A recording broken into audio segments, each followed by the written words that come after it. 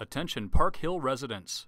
This is a community notification of a new sexually violent predator in your area. Please stay tuned to the following short program for more information. Hi, I'm Technician Ron Hackett with the Denver Police Department. The Sex Offender Registration and Compliance Unit at DPD is responsible for the registration, monitoring, and tracking of all registered sex offenders and sexually violent predators who live in the city and county of Denver.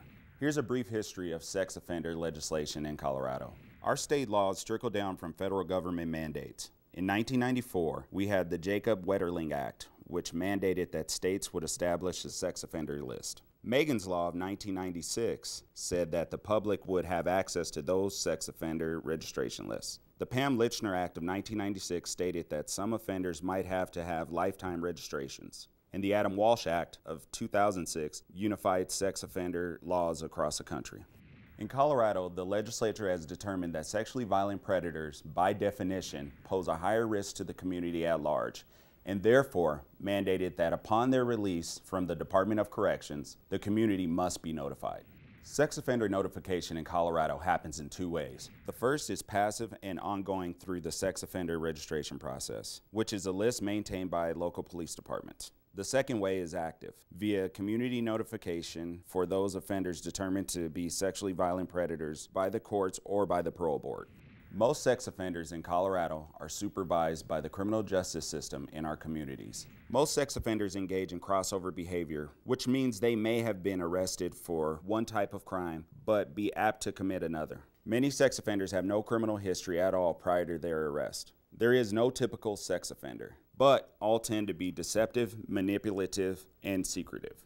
80 to 93% of sex offenses are committed by someone known to the victim. Sexual deviancy begins in mid to late adolescence. Sex offenses are not impulsive. They are usually carefully planned, and most sex offenders are male. The community has a vested interest in helping offenders to be successfully managed in the community. Sex offenders have the same need for housing and employment as any other citizen. Any citizen who uses sex offender information to harass, threaten, or intimidate an offender will be subject to criminal prosecution. There are approximately 16,500 registered sex offenders in the state of Colorado. About 65% of convicted sex offenders are placed in the community on probation. The remainder are in the Department of Corrections or Community Corrections. Offenders may be caught for one type of offense, but be at a high risk to commit another type. Crime of conviction is only one indicator of risk. A sexually violent predator must register with the Denver Police Department Sex Offender Registration Unit every 3 months for the rest of their life. The offender's residence must be verified quarterly by the Denver Police Department. The full sex offender registration list is available by calling the Denver Police Department Identification Bureau at 720-913-6756.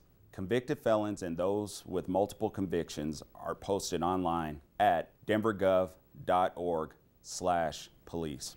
Remember, sexually violent predators do not represent all dangerous sex offenders. The community notification process and sex offender registration are not a complete deterrent to sexual assault. Now, here's a look at the newest sexually violent predator living in Denver.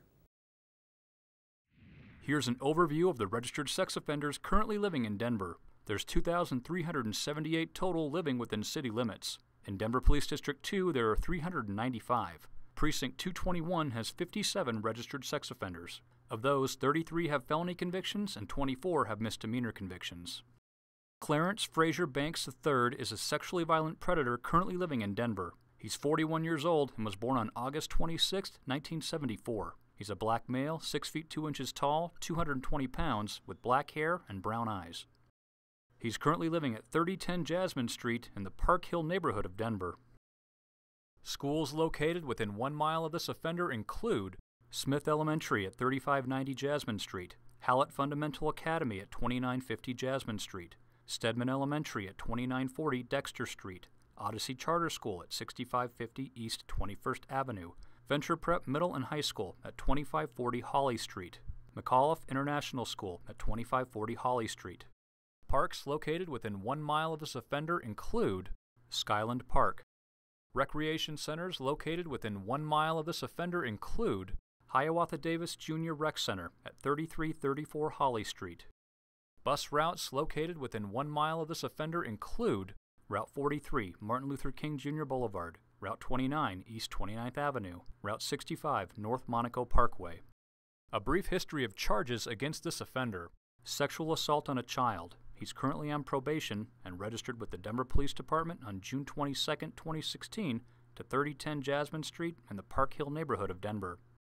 Past charges against this offender include homicide, robbery, menacing assault, traffic offenses. Clarence Frazier Banks III has been determined a sexually violent predator after meeting the following criteria. Criteria 1. Age 18 or older on the date of the offense, or under 18 and tried as an adult. The offender was age 26 at the time of the offense.